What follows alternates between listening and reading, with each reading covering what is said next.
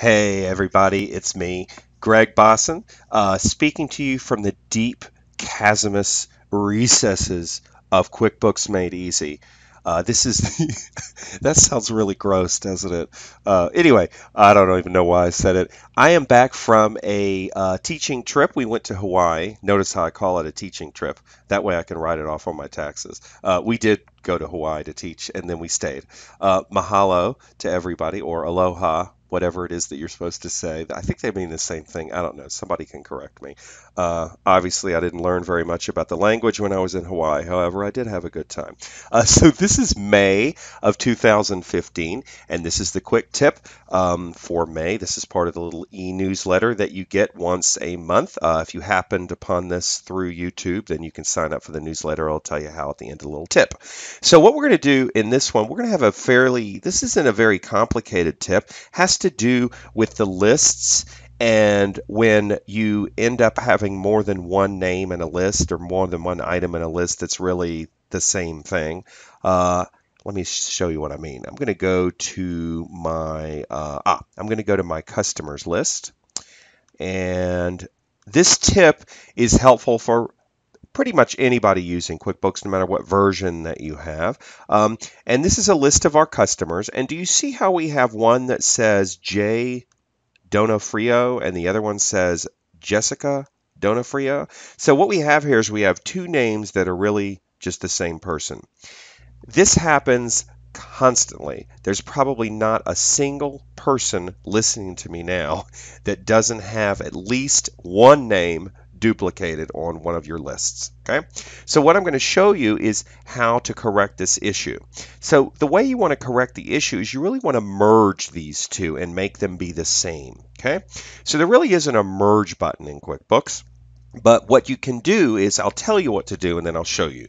What you're going to do is you're going to edit one of them, change the name. I'm going to edit this one. Change the name so it matches the other one. And then when you change the name, it's going to merge them for you. Okay? So now that I've explained to you what we're going to do, let me show you. Let me just go ahead and do it. So first thing you got to do is you got to pick which one of the ones that you like. Okay? So J Donofrio isn't as good as Jessica. Plus, if you look, I'll double click on Jessica. You'll see we have an address here of 659G Piedmont Road, whereas this other one has a different address, which we know is the old address. It's a wrong address. See, this is J. So we probably want to keep Jessica because, first of all, it's a full name, Jessica. We don't like J. And second of all, it has the right address. Okay? So what we're going to do is we're going to change the other one. Okay? So you keep the one that you like, and then you change the other one so that the name, and when I say name, I just mean this top name up here, matches the one that you want to keep. Okay, so I want to keep this one. So I'm going to click on this one first. Let me just go back. I'll click on it. And I'm going to highlight this one. This is the one I want to keep. And I'm going to push Control C on my keypad. Okay, so that makes a copy of that name. I'm going to click OK. Then I'm going to double click on the one that I'm trying to change. And then highlight this top left area, and I'm going to push Control V. And what that does is it basically it replaces that name with the one that I want to keep. Okay. Now, the reason why I used a Control C to copy and a Control V to paste rather than just typing the name is first of all, it's easier, and second of all, it makes sure that I don't make any errors because the name has to be exactly identical in order for this thing to work. Okay. So there we go. So I'm changing the name. Remember, this is the address that's wrong. This is the one I want to change. So when I click OK, you'll know that you're doing it right because you'll get a window that pops up that says this name is already being used. Would you like to merge them? Okay.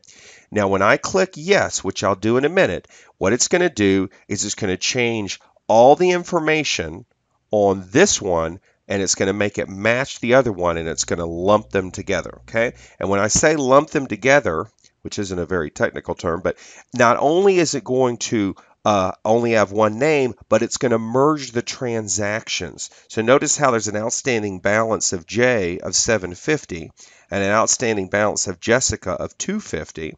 Well, when I click yes, it adds them together. So now I only have one name, $1,000. So it's merged the names as well as the dollar amount. So I'm going to double click on this. And you'll see that it kept the Piedmont Road address, which is the one that I liked. Okay. So just to review, you keep the one you like and then you change the name. And when I say name, I don't mean any of these fields. I mean this name up top to match the one you want to keep. You click OK and it merges the names as well as the transactions. Okay. Now this is true for how to merge on any of the lists in QuickBooks. It's true for the class list. It's true for the vendor list. One thing about the vendor list, say you have a vendor, and I don't, but I'm just going to go over to the vendor center. It's going to work the same way, okay? But say you have two names that you want to connect, okay? Here, Atlanta Journal and Atlanta Magazine. And the reason why is because maybe Atlanta Journal changed its name to Atlanta Magazine, okay? They didn't, but let's assume they did. When you change it, since it's going to merge all the transactions as well, anything that was originally typed, like any check that was originally typed as Atlanta Journal from years ago, is now going to say Atlanta Magazine. So unless you want all the transactions changed as well, don't merge it, okay? Because when you merge it, it merges the name. It also merges all the transactions. Okay, so that's just kind of a warning for you as it comes to when it comes to any of the lists, but I was just using vendor as an example. Let's do one more. Let's do the chart of accounts list. Okay, so let me get out of the customer list. Now I'll go over to the chart of accounts list, and I'm just kind of highlighting that this is, again, it's the same deal, not a big deal. Here we have postage and delivery. Here we have shipping and delivery. Okay, so I like postage and delivery because shipping and delivery sounds like the same words. So anyway, it's like, what is that? Metaphors? Synonyms? I think synonyms.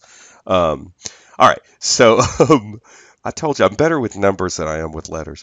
So anyway, I'm going to go to postage and delivery, and I'm going to edit that.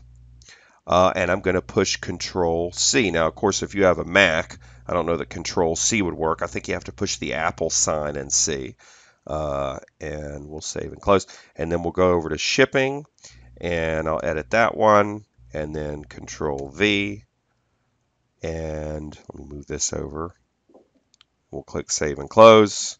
This name's already being used. Do you want to merge them? So postage, delivery, and shipping and delivery. I click yes. Keep your eyes over here. Makes them one. And of course, the transactions will merge as well. So if you had it on a P&L with two lines, now it'll add the numbers together and it'll only be one line on the profit and loss. Pretty simple, but the reason why I put it in as a tip is because I get an awful lot of people that don't seem to know about that. So hopefully this makes life easy for you, as that's what we try to do in QuickBooks Made Easy.